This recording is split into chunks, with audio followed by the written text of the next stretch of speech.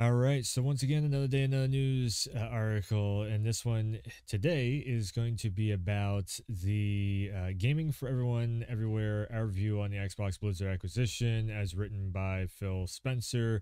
If you don't know who Phil Spencer is, he's basically the head of Xbox, CEO of Microsoft Gaming. So pretty much everything and anything that Microsoft does in its gaming division, whether it be mobile or like cloud gaming, Xbox, PC, Gamepass, you name it. Phil Spencer is like the head of all of it. So this comes after some more scrutiny over the Activision Blizzard deal.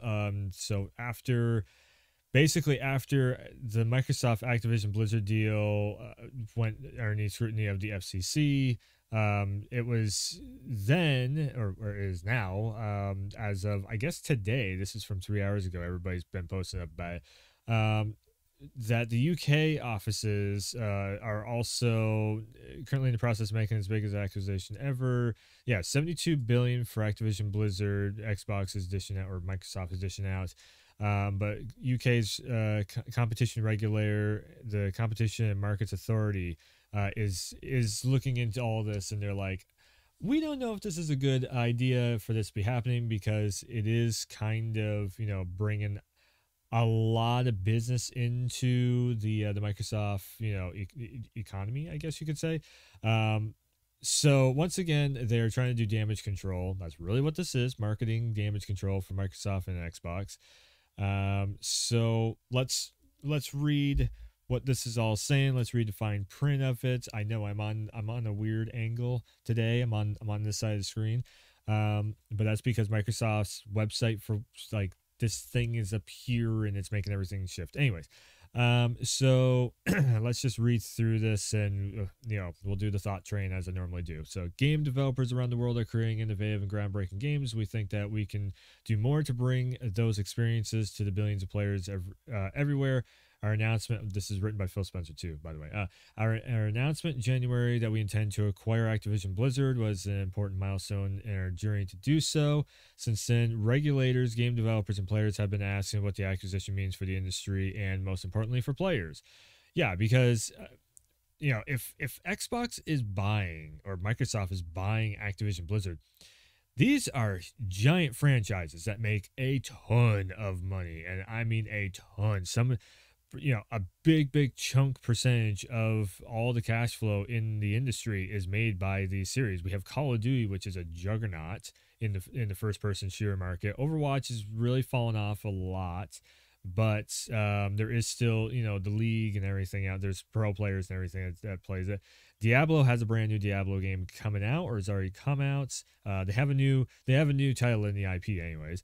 World of Warcraft, of course, still huge as ever. Candy Crush, mobile gaming does gigantic, enormous numbers. I don't care for mobile gaming, but it does ridiculous amounts. And StarCraft, there is, I do believe, World Championships for StarCraft. I don't follow StarCraft too much, so yeah, this is a ton of money business-wise, but there's also a ton of player base between all of these two. So while we love consoles, we recognize that they are not the only way that players play today. Today, the largest and fastest growing segment of gaming is mobile platforms. Oh boy. To reach the billions of players where they are and no matter what device they play on, we need to embrace choice by buying up all these companies and making it Xbox branded. Okay, player choice. Yep.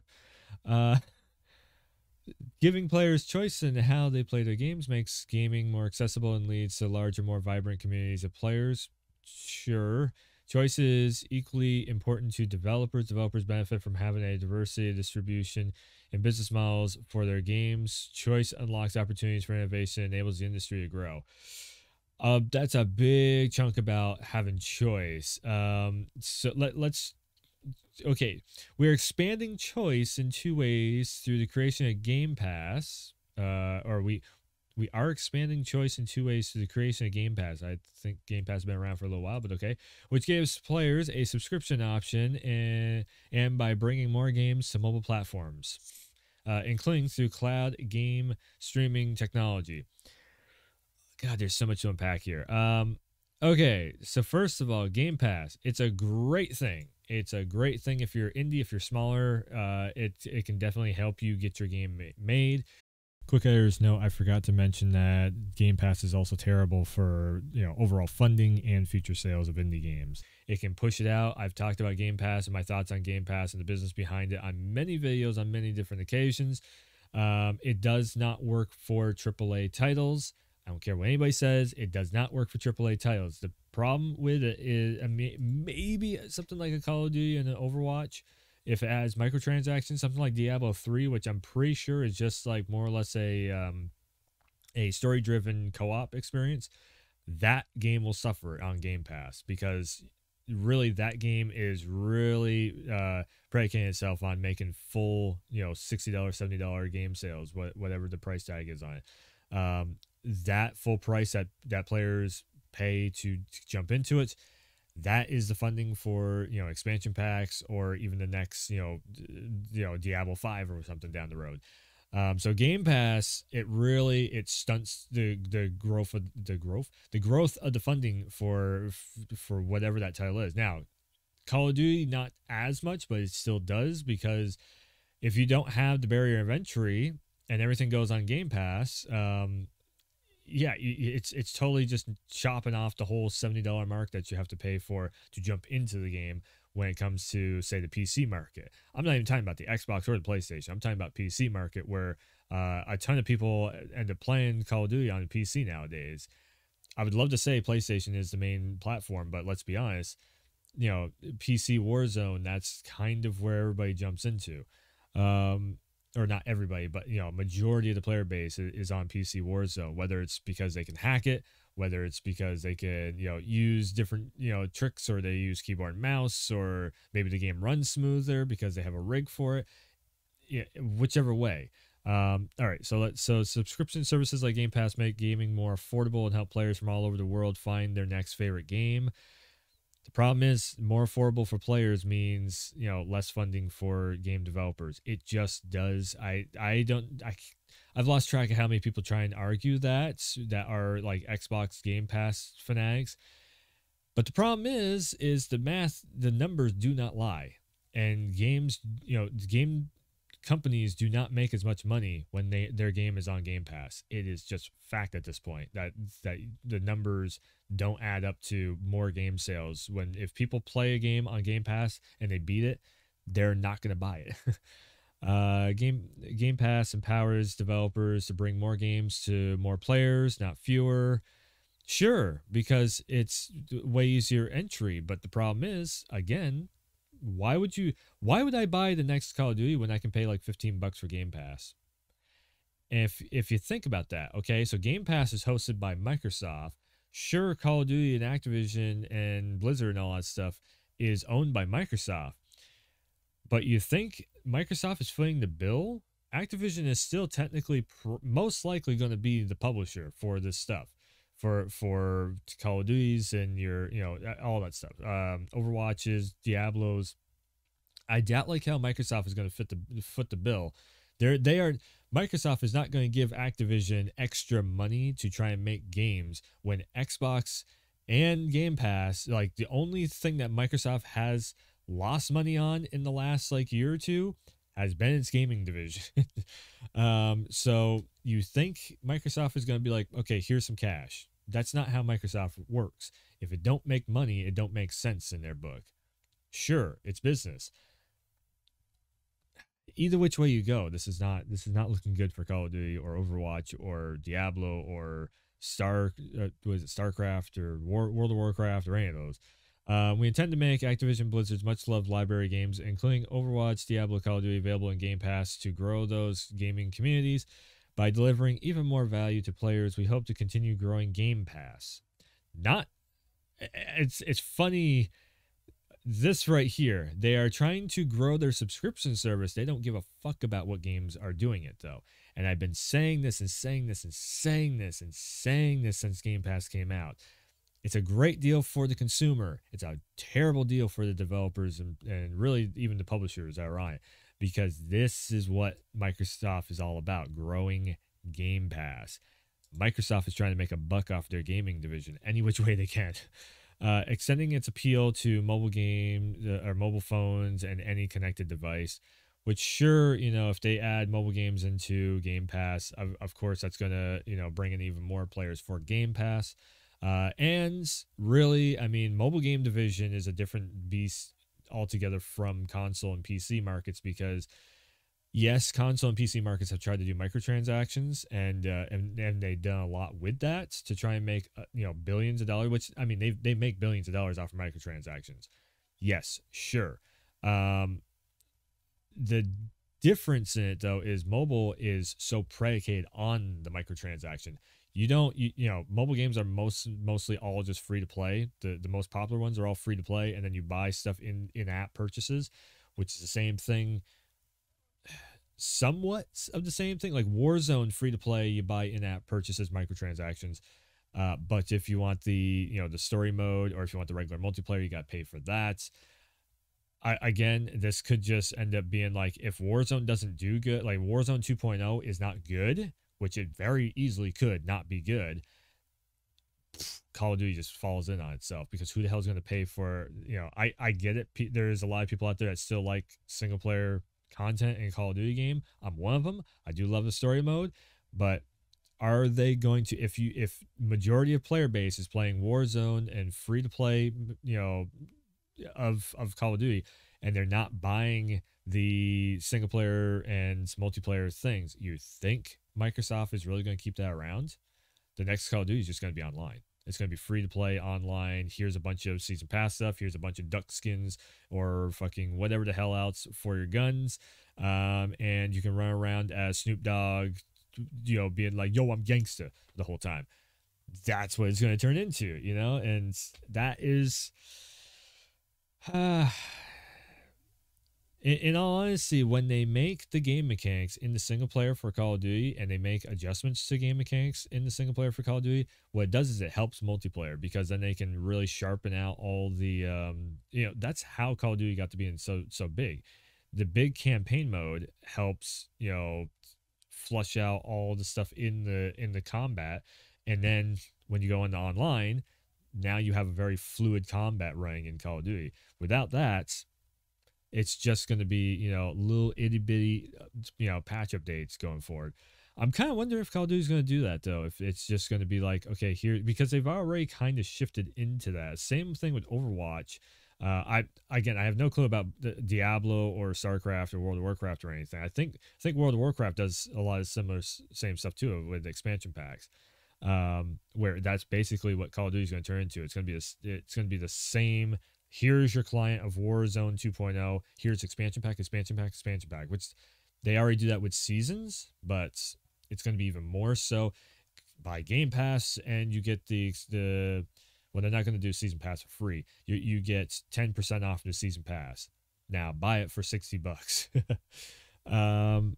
Yeah, bringing more games to mobile platforms, however, requires new capabilities. The expertise that the teams at Activision Blizzard bring in developing games for mobile platforms will help us understand how to create games that engage players around the world. In addition, we hope that players will be eager to play traditional console games from Activision Blizzard on other platforms via our cloud gaming stream technology. This promises to open up mobile gaming, creating smart TVs and laptops. Oh no. So you think you have some really bad connections right now in Call of Duty, especially like Warzone and everything, where lobbies are just like stuttering all over the place and everything. Now we're going to try and add the cloud-based gaming into this. Yeah. I am so dead serious when I say Modern Warfare 2, this new Call of Duty is going to be the last Call of Duty. I am so dead serious on that. Like, it's going to be the last solid Call of Duty that actually has really good online. And because it's made by Infinity Ward, so it should be rollback netcode. It should be, everything that made the Call of Duty Modern Warfare from a few years ago, made that really good. Everybody's biggest complaints on that game was just the original release maps. They were too vertical and people were camping, which 100% I agree. But the maps that they added in afterwards were better. So hopefully they fixed that for Modern Warfare 2. If that's the biggest complaint, and it's not connection sucks and the guns don't feel good, and and matchmaking isn't working right and whatnot, if the biggest complaint is just the maps, Cool. They can fix that. They can just add new maps, just like they did with Modern Warfare. But if you're adding cloud-based gaming into this, so you have lag latency from the cloud-based from the cloud connecting to your whatever your smartphone or whatever. So smartphone running on 5G connection, maybe even 4G connection via Gamepass. Then it's going via the cloud. Then we have to add in server latency, and then you're connecting to other people that are on consoles and PCs and cross-platform. Holy shit, this is looking like it's going to be a mess going forward. Oh no. And welcome to Microsoft. In doing so, we will pursue a principled path. We've heard that this deal might take franchises like Call of Duty away from places where people currently play them. It will in the future. There's no way it's not going to. That's why, as we've said before, there's a link. Oh, okay, because they said this. Had good calls this week with leaders at Sony. I confirmed our intent to honor all existing agreements upon acquisition of Activision Blizzard and our desire to keep Call of Duty on PlayStation. So this agreement right here, I've already covered this before, and yeah, existing agreements. So existing agreements is literally Modern Warfare 2, and if there was anything past that in the works for DLC, the next Call of Duty after Modern Warfare 2 is past this existing agreements. So therefore, they can do whatever they want to with it. We are committed to making the same version of Call of Duty available on PlayStation on the same day the game launches elsewhere for Modern Warfare 2. After that, all bets are off. It's still in the fine print. We will continue to enable people to play with each other across platforms and across devices on every game that already has it implemented in. This is not saying for the future. This is just saying for this. We know players benefit from this approach because we've done it with Minecraft, which continues to be available on multiple platforms. Well, what about Rocket League? That was also probably even a bigger one, and that's the more competitive game. Fucking man. Which continued to expanded more. Mojang joined because yes, they own Mojang, so of course they're gonna promote Minecraft. That makes more sense. Yes, I forgot that they bought Mojang. In all honesty, I don't play a lot of Minecraft. In 2014, also that was wow, that was a long time ago at this point. Anyways, as we extend our gaming storefront across new devices and platforms, we will make sure that we do so in a manner that protects the ability of developers to choose how to distribute their games.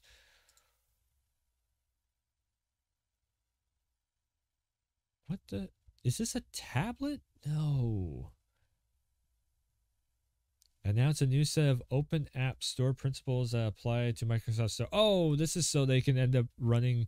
I do believe this is something to do with the Apple Store, so they could keep having the Xbox app on the Apple Store. So anybody running an iPad or iPhone when it gets taken out. That was a whole big thing too. Microsoft versus Apple for a minute. We will continue to engage with regulators with a spirit of transparency. Now, engage with regulators, yeah. So this is the UK stuff that I was talking about earlier. As they review this acquisition, we respect and welcome the hard questions that are being asked. The gaming industry today is robust and dynamic. Industry leaders, including Tencent and Sony. Can we just get rid of Tencent? I mean, they're just that's a whole other separate conversation video. Sony continue to expand their deep and extensive libraries of games as well as other entertainment brands and franchises, which are enjoyed by players everywhere. We believe that a thorough review will show that combination of Microsoft and Activision Blizzard will benefit the industry and players. Oh boy, you better hope so, because if the UK deems it fit, they could actually just block all of Activision Blizzard game sales from the UK markets, and it would have to basically just blacklist all Activision Blizzard games from the UK if they really want to go extreme with it. That's the most extreme case. It's either that, or maybe Microsoft might have to pay a lot of money to. Maybe they could, do some kind of thing like that, but Yeah, like I said, any which way you go about this, for all the players and game developers out there, you remain at the center of everything we do. Yeah, if you can help sell our Game Pass, we will continue to listen to your feedback and do everything we can to nurture this industry we all love. Yeah, for their profit. That's nurture the industry we all love. Again, this is the reason why I'm just like Microsoft. Every time they make a move, it's not that I'm trying to be overly critical on it. It's just like I can see the writing on the wall, especially with the blog posts like this. And I have nothing against Phil Spencer. He's just doing what the rest of the board is. In all honesty, Phil Spencer is a pretty cool dude. He has done a lot for championing for projects and everything, which I respect that tenfold. And he has also tried to bring like the Killer Instinct stuff and all that of Twitter, Twitter exploding with like the hashtag bring back ki and everything. Like Phil Spencer has actually acknowledged all that stuff. So I have nothing against Phil Spencer, and this is just him doing his job. This is all just marketing to try and sell it, and also it's also to try and rest easy the UK, financials and all that. But it's the people around Phil and everybody that works, the higher ups at Microsoft and everything and also Xbox Division that are just like, we have to sell Game Pass. It doesn't matter what we do. We have to sell it. I mean, we lost Crash and Spyro. Simply put, we lost Crash and Spyro and Tony Hawk actually, and any chance of getting Guitar Hero back and whatnot. We lost all that stuff when this deal went through, because now Toys for Bob and the other one too, basically all the development teams that were making Crash and Spyro, they all got thrown into Call of Duty. So one way or another, it's just like they're just stepping on toes. And it's all just to get Game Pass sales. And so to me, I'm just like, that's not for the players. That is for Microsoft. Game Pass sales is not for you or me. That is 100% for Microsoft to make as much money off from the consumer as they can, which is, yes, that's business. That's what they are supposed to do. But the consumer is also supposed to get, more product out of this. It's a two-way streak, like we give them money, they give us a good product. Again, most people that use Game Pass are just going to be like, okay, Game Pass gets a whole new lineup of games. Sure. But you got to think about the future of this stuff too. It takes money to make games. So if the money is not there, it's not coming in. Like I said, I have a very bad feeling about the future of all of this deal going through. We've already lost licensed games to this. Hopefully Microsoft sells off Crash and Spyro in the future so we can actually have other development studios work on it. It sucks too, because the development studios that they had working on those IPs, like the Tony Hawk one, the Crash, and the Spyro, all three of those, they sold almost, if not just as good, they might have sold even a little bit better than the last Call of Duty when they came out next to the Call of Duty, because I think it was Cold War. Cold War didn't sell as much as they wanted it to. It still sold a lot, but I'm pretty sure Crash and Spyro both outsold Call of Duty Cold War. If not slightly, it was, or it came even with it or something.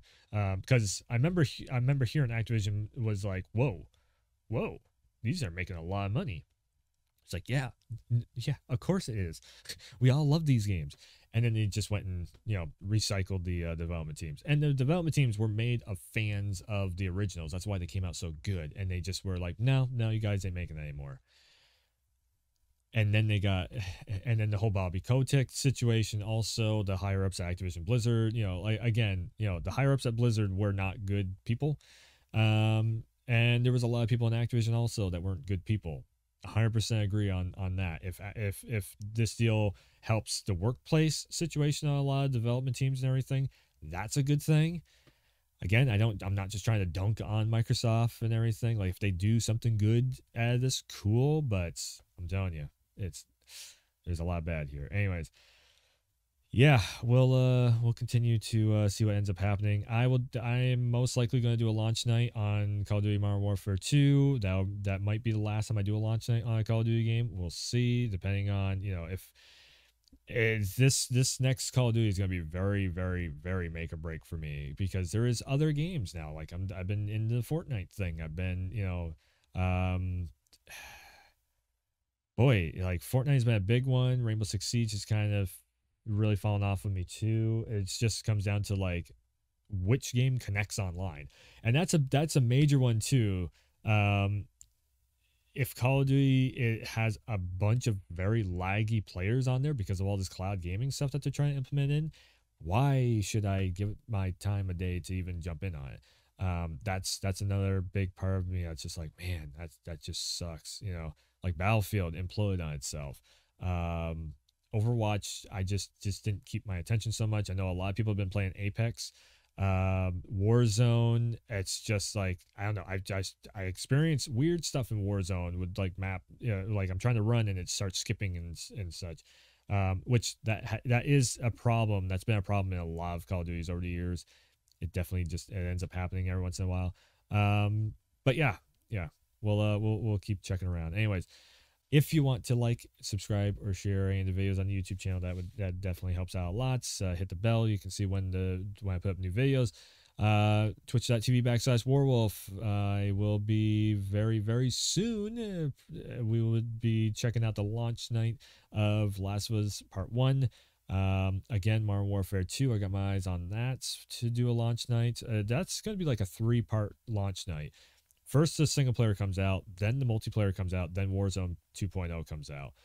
So I'll probably try and jump in on pretty much everything of that. And like I said, it will be one last hurrah of Call of Duty. I do have a video of playing World of Warcraft for the first time ever this year.